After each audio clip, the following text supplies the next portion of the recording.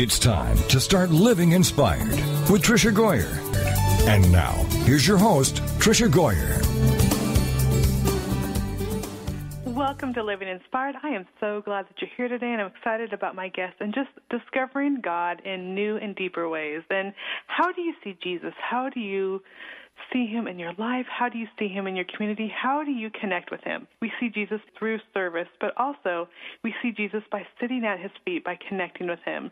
And it's amazing when we talk about these real-life subjects and talk about people and serving and loving God, we always think of people around us and people who are really making an impact. And have you ever thought of biblical characters that way? Have you really just put yourself in their shoes and let their stories really come to life? Well, if you haven't, then the author I'm talking about today has done that in his new book. So let me tell you a little bit about God's Favorite Place on Earth and author Frank Viola. Now, Frank has helped thousands of people around the world deepen their relationship with Jesus Christ and enter into a more vibrant and authentic experience of church. He has written many books on these themes, including From Eternity to Here, Revise Us Again, Reimagining Church, and Finding Organic Church.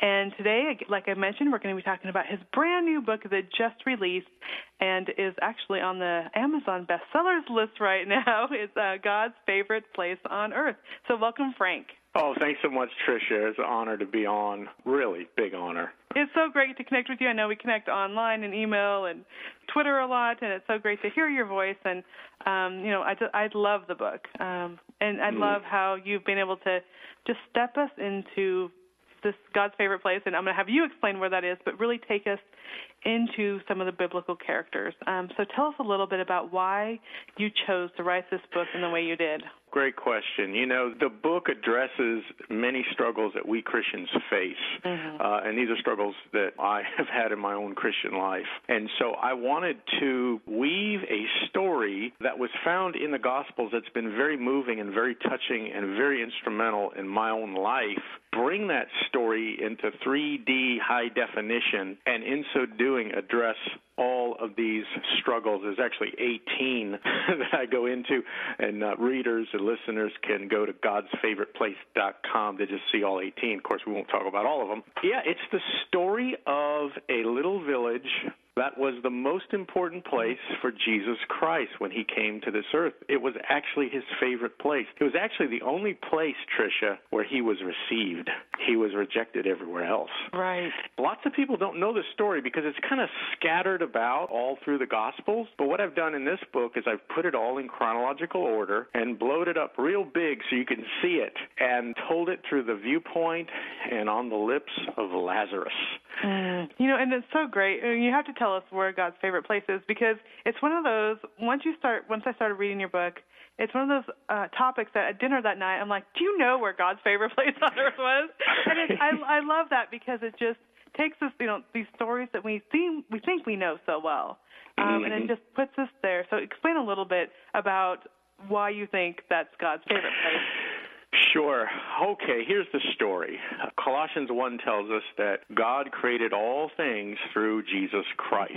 So Jesus is the creator. Well, there came a day, we all know this, when the creator penetrated his creation. And Jesus showed up. God in flesh came to planet Earth. And at the very beginning, from the womb to the tomb, he was rejected in every quarter. When he came to Bethlehem, there was no room for him. So he had to be born where animals were fed. His own hometown, Nazareth, did not receive him. They rejected him. Jesus made the comment, a prophet is not without honor except in his own hometown. Right. His brothers and sisters didn't even believe on him. Tried to go in Samaria, and they rejected him. And finally, Jerusalem, of all places, the city of God, they not only rejected him, but they crucified him. And, Jesus made this statement in the Gospels, foxes have holes and birds have nests, but the Son of Man has nowhere to lay his head. So just think about that. Here's the creator of all things visible and invisible, and when he shows up, he's rejected everywhere. The creation rejected the creator. But thank God there was only one exception. A little, humble, tiny, obscure, unknown village 2 miles away from Jerusalem called Bethany.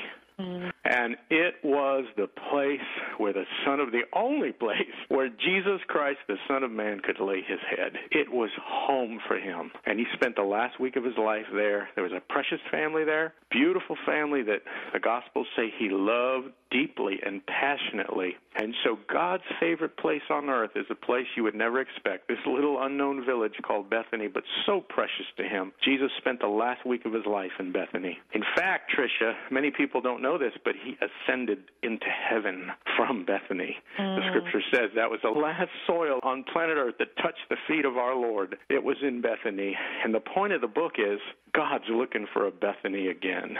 A place to lay his head. He came to his own, and his own received him not. But Bethany received him, and he wants every heart to be a Bethany, and every home to be a Bethany, and every church to be a Bethany. And in the book, I talk about what that means and what it involves. And it's just a moving story. When you put it all together, of course, told from Lazarus' perspective, there were parts in this book, Tricia, I just lost it. I was weeping. and what's interesting, too, about that, okay, so you write a book and you cry, and I'm sure you're an author, you know about that. But I'm getting letters from men, grown men, wow, telling me, I made a mistake reading this book at work because I've fallen apart. I'm a mess. So when you hear that, it's so humbling, and you say, Lord Jesus, you breathed on this. This is beyond what I can do. Absolutely. Well, I want to hear some of those parts. What were the parts that really, because there's so many times, and you know this, and I know this, when you're writing, when it seems like God takes over, and his spirit is there, and it's so real, and you feel the words. Tell us about. One of the places that really grabbed me was, there's several, but one of them was the death of Lazarus. He's on his sick bed. He's very sick, and Mary and Martha send word to Jesus, and they say, the one whom you love is sick. And that was their way of saying, this is serious. Right. We need you to come. He sends word back, and here's what it is. Everybody needs to listen to this. This is what Jesus said in the message. This sickness is not unto death. Now, think about that. How would any reasonable person interpret that? Yeah, absolutely. Right? He's not going to die. He's not going to die. Well, guess what? Shortly after they got that message, Lazarus is gone. And one of the things I do is I paint a scene where there's three men, friends of Lazarus, around his deathbed. And one of them is a guy who says basically, Lazarus, I grew up with you. We went to synagogue together. And I just want you to renounce your faith because the God of Abraham, Isaac, and Jacob is a myth. He's never come through for us. He did not deliver us from our oppressors. The Romans are still hammering away at us. He's not real. I want you to forsake him before you die. And then another one says, Lazarus, I disagree with this, but you have to understand the God of Abraham, Isaac, and Jacob is real. But this Jesus of Nazareth, he's deceived you. He is not the Messiah. If he was, he would be here. Where is he now? Right. And then you have the third one, and we all met this person. I disagree with these two. I believe Jesus is the Messiah. Lazarus, just like you do, but you're sick because there has to be some sin in your life. And if you would find out what that sin is, then God would heal you. Right. And Lazarus looks at him with tears in his eyes. He can muster up the last breath, and he says something to them, and I can't give it away. You have to go get the book. But this is what happens. He passes away. And he's writing it. So I use these words. He says, and at that moment, I died. And the lights go out, and then you see Mary and Martha throw their bodies on him. They're weeping, they're wailing, and they're disillusioned. The funeral happens right away. That's how they did it in the first century. And Tricia, if a very close friend of the family did not show up to the funeral, you know what that meant? That meant a slap in the face to the family. It was an embarrassment. It shamed the family, and Jesus wasn't there. And so the funeral is over, they're weeping and wailing, and now 4 days later, after they receive the promise, this sickness is not unto death, guess who's outside the village of Bethany? It's Jesus. And Martha runs out to him. She falls down at his feet. She's crying. She's angry. And she says, Lord, if you had been here, my brother would not have died. And then Mary comes following, says the same thing. Lord, if you had been here, my brother would not have died. And just think a minute, how many times in our own life, Lord, if you had been here, my son would not have. Absolutely. Lord, if you had been here, my mother wouldn't have. Lord, if you'd been here, this wouldn't have happened. And they're upset, and they don't understand. And you know what? To them, Jesus did not fulfill his promise. Right. And well, this is a perfect way to end it because we're going to pick it up in just a minute. I'm talking to Frank Viola. We're talking about the new book, God's Favorite Place on Earth. We'll be back in just a minute on Living Inspired. And now, back to your host, Tricia Goyer. Welcome back to Living Inspired, and I'm Tricia, and I'm talking to Frank Viola. And now, Frank is the author of many books. He's also written articles and has been interviewed by publications such as Time, Christianity Today, Charisma, Life Today, and you have to check out his blog, frankviola.org. It's one of the top 10 most popular religious blogs today, and I always enjoy reading it. And I have friends, too, that will say, have you read Frank's blog today? So be encouraged by that. And I wanted to share a little bit of a review because this is what we were talking about right before the break. We were talking about in our own lives, we feel sometimes like, where are you, God? How come you aren't here? And Joy Bennett, the blogger at Joy in This Journey, wrote, Frank Viola's new book, God's Favorite Place on Earth, couldn't have reached me at a better time. I've been grappling with the pain of being rejected, misunderstood, and judged by other Christians for a few years now. I had no idea how dangerously bitter I'd become. Frank's book spoke directly to my heart, giving me much-needed perspective on the way God reconciles these difficult experiences, both in Jesus' life, in the flesh, and in ours.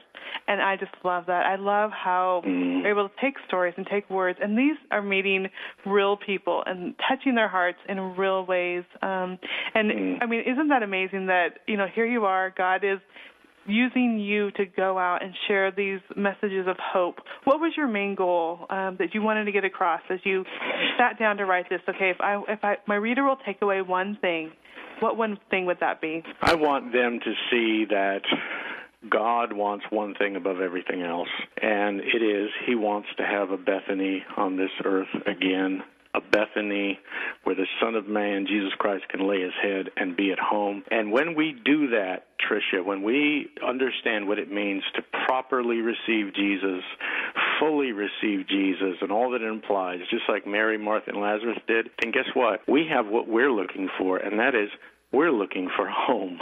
We're looking for friends that receive us.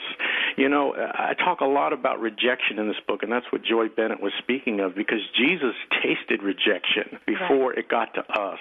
He knows what it feels like to be rejected by fellow Christians now. It wasn't the Romans that drove those 6-inch nails in his wrists that hurt him the most.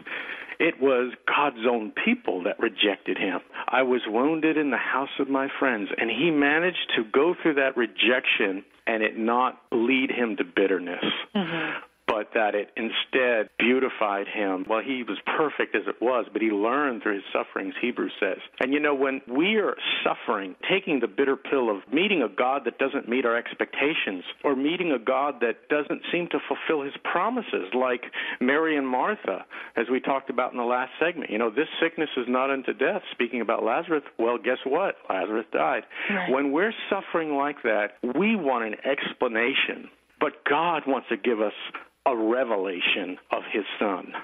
And Jesus will always surprise us. If we hold on and we don't, in the face of doubt and human perplexity, and this doesn't make sense, and why did they do that, and why, God, did you let that happen?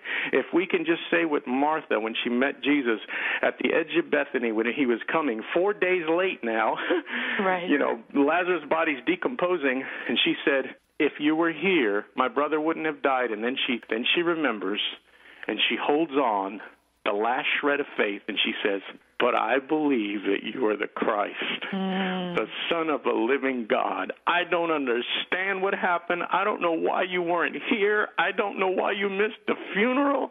I don't know why you didn't fulfill your promise, but I believe anyway. And that's what he said. The resurrection and the life. Do you believe this? She says yes. And then Jesus Christ, as he always does in our lives, will come leaping over the hills in some unexpected way that we can't even imagine. And he will write straight with crooked lines.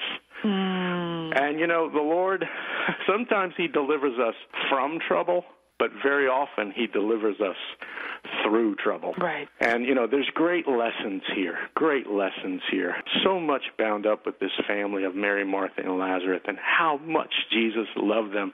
And he wanted friends. He was a human also. He was divine, yes, but he was also human. One of the remarks that I really have been touched by is that people say, this book made Jesus so human, so real. I can relate to him now because he feels what I feel. Absolutely, and I think just the way you were able to fictionalize it. Now, was this your first time ever writing fiction? Listen, Tricia, I'm going to make a confession here.